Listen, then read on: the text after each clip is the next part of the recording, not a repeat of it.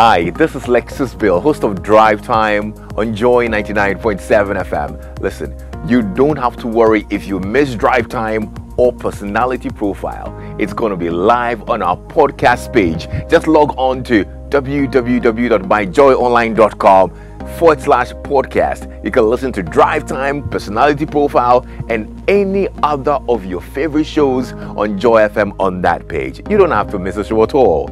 Joy 99.7 FM, radio for discerning listeners. The other thing we're going to be talking about this morning has to do with Accra Hearts of Folk. There's a feature by George Addo Jr. So he had this conversation with Dr. Nyaho Nyaho-Tamakloe, who looks at Accra Hearts of Folk's chances in Africa. You know that Accra Hearts of Folk, by virtue of the fact that they won the Here we go. They're making their way to Africa. Okay. Let me just get used. I'm rolling my eyes. Yeah, but just get used to it. Okay. So we're talking about their chances in Africa, the new players signed, and the club's future as a whole. So here's this feature brought to you by George, or put together by George Addo Jr. Thank you very much, Doc, for your time. And I must say that everything you promised, you delivered, because I remember when I spoke to you after Accra Hearts of Folk won the league title, you did indicate that Hearts of Folk were going to win the FA Cup, and indeed you won the FA Cup. I mean, how would you put the season together? Now you had the double, and in fact, we have done the analysis to understand that it's even a treble, because there is nothing like a champion of champions. So you've managed to do another treble. How do you see the season? How did you see the season? Well, as I said earlier, it's been a very hard work. We started the league with a whole lot of problems, but you know, we were quite sure that if we work harder, definitely we shall achieve something. We, as a board, we got our loins under the wheel and then decided, let's push things. So there were a few things we did, because during at the beginning of the whole program, our technical team totally collapsed. And that was a disaster. And if we have not had experience in handling such issues, the club would have been in a very bad situation. So we quickly got ourselves together, made sure we got a new manager, we got a new coach, and then other technical assistants like footballer, a goalkeeper trainer, we got another one, and a host of other positions for the technical side.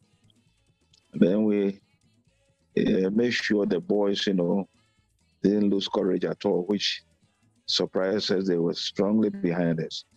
And we started forging ahead. And as the game went on, we started winning our matches to our surprise. And I realized the boys are working very hard. At times they train twice in a week, twice in a day. And then I must say, there are a few stopgap coaches who have helped us a lot. One is a stopgap coach for the Aras, whose name always escapes me. And then we have the new, I think, from also who did very well too. And during his time, we were able to win our 2 matches until our new chap, Samuel Boydo, came in. So it's been a strong struggle, but we have been so steadfast and very persistent. And I'm not surprised that we are where we are today. Let's find out, how did you guys plan this one with Samuel Boydo's wedding, and how it all, happened at the same time? You won the double, you won this one, and there was a wedding and there was a party. Did you plan it? Did he discuss with you? I mean, how did it happen like that? No, we didn't plan at all. I think Boydo's wedding was the icing of the cake, and it's so interesting. The whole team went there to Kumasi, and I learned it was shown live on television by some of the TV stations. And Yes. You see, when you are working with somebody with a good spirit, you see it. I have been in football for years, so I can easily determine. Boydu is somebody you can say is a man with a good spirit, and he has a love for the club. When I personally spoke with him before we took him, I noticed that, there were quite a number of people who wanted that position, but I personally, before even he was formally invited, I had a chat with him, and I knew there's the right person to handle our boys for it. So I'm not surprised. He had a big support from the club. Yeah. And indeed, we had a dinner to welcome the new intake just last Sunday. And Boydu came there with a beautiful wife as well. So we are looking forward to the phobia baby. Exactly. We are a phobia baby. Yeah. We'll call it. We'll call it the phobia baby, of course. Doc, so the baby will have a huge outdoor in there. I'm telling you. Right. So, Doc, let's talk about things that are ongoing in the background, the preparations and everything. You spoke about the players that you have just put out there. Some great signings in there. Suraj is a great player. York, Koji is back. Glassen Awako, and it's already filled a lot of excitement in that. What has been the process going in getting these players? You see, Suraj, when I hear the name, reminds me some years back when I was chairman of Accra House of Hope. We had a gentleman by the name Suraj from I think Techiman, and he was one of our best strikers. You won't believe he's still with me. He's always in contact with me from Techiman. And he has a son now who is playing us as a team, another brilliant footballer. I'm here to find out whether this particular Suraj has any relation with him. Awako is another seasoned footballer. He's had an experience with this CAF competitions before. So I think it's a very good catch. And I like his demeanor and the way he speaks. When we had the meeting last time, we had the dinner, he spoke briefly. He's a calm chap, that sort of person I like, who has a lot of leadership qualities. And the others, Subontin is another good footballer. Then we have this giant of a midfielder, the defensive midfielder, whose name I can't remember now, very tall chap. And I think... you have the Summertex boy, Ben York. A very young chap. Yeah. Very young chap as well. And these are all boys who you can see they are eager to better their football and get to the world stage. So that's what we are waiting for. As they were told by the chairman of the board, we shall give them the platform, and it's for them to demonstrate to the world that they are of good quality.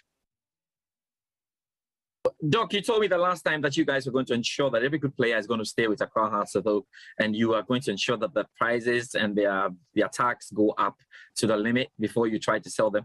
There have been a few noises around. We're hearing some rumors. Obviously, we're hearing some stories that some clubs are interested in one or two of the players, like Salifu and Co.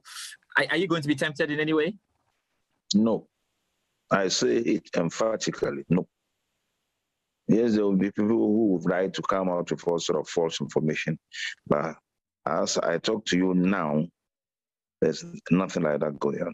We are not negotiating with anybody for any particular player.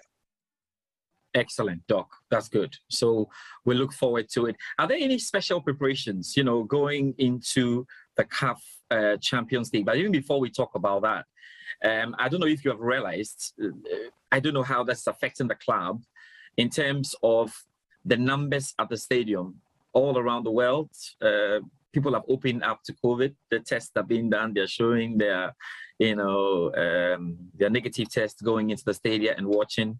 And the football economy elsewhere is beginning to get back on its feet. Hasselhoek with all the vibe A lot more supporters want to, be involved in this. How has management looked at this situation, and what are you hoping to do about it? The numbers at the stadium is a bit concerned to us, At times I get a bit surprised. I think by now the Ministry of Youth and Sports should have done something about it.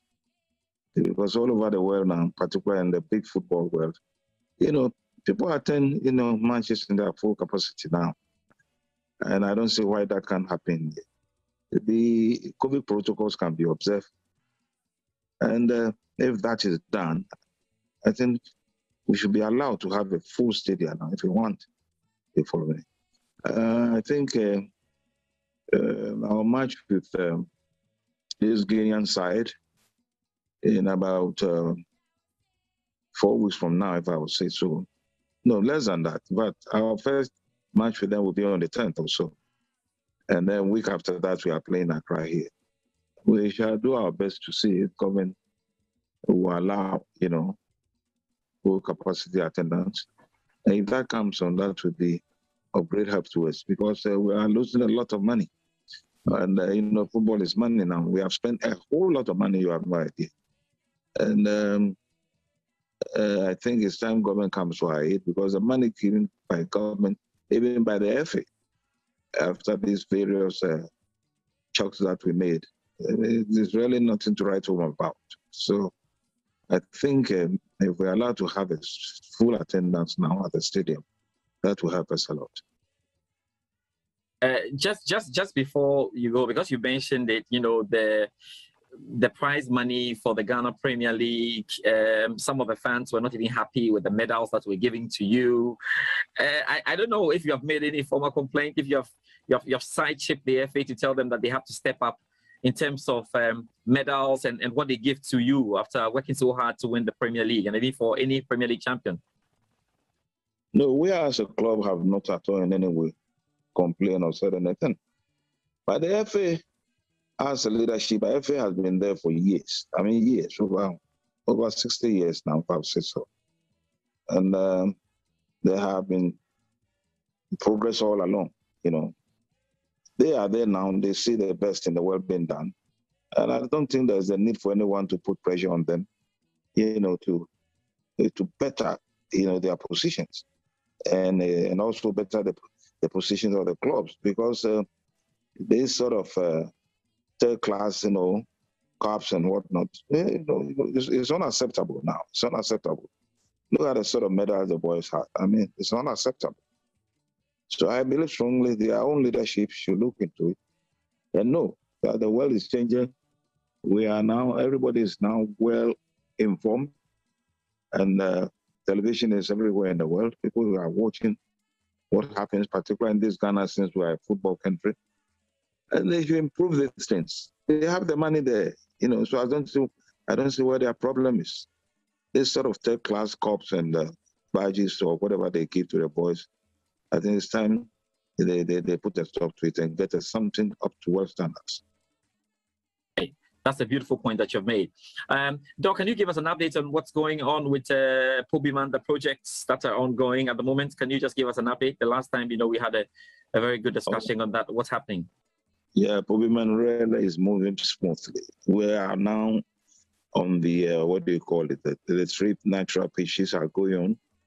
The one, Asutec one will be coming on very soon.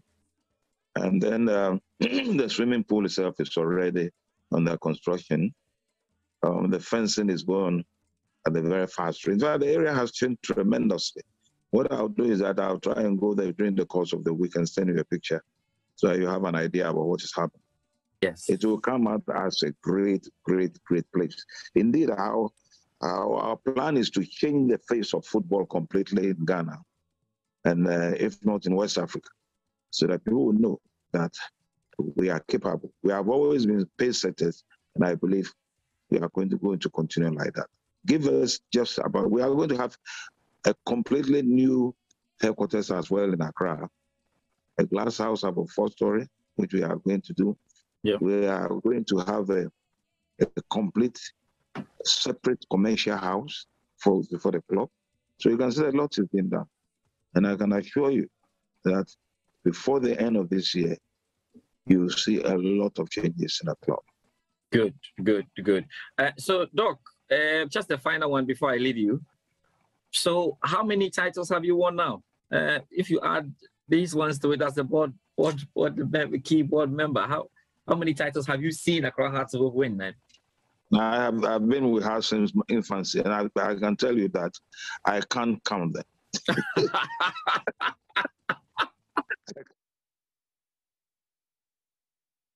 All right, so that's Dr. Nyaho Nyaho-Tamakloe speaking with George Ado Jr. about Accra Hearts of Oak and the club's future and going to Africa. I know not too many people, well, there's some who are not very excited about it, but yeah. We are patriotic, Israel. It is what it is. Israel, we are patriotic. It is what it is. And if it's Hearts of Oak that has to put us on the map, then Hearts of Oak it is. We will endure. Endure? Yes, we will. You don't have to endure. We will endure Hearts of Oak. Enjoy it. Be happy for Accra Hearts of Oak. All right, for the next conversation, as well, the classroom project. So Star Ghana and JoyNews were seeking support to rehabilitate some dilapidated schools.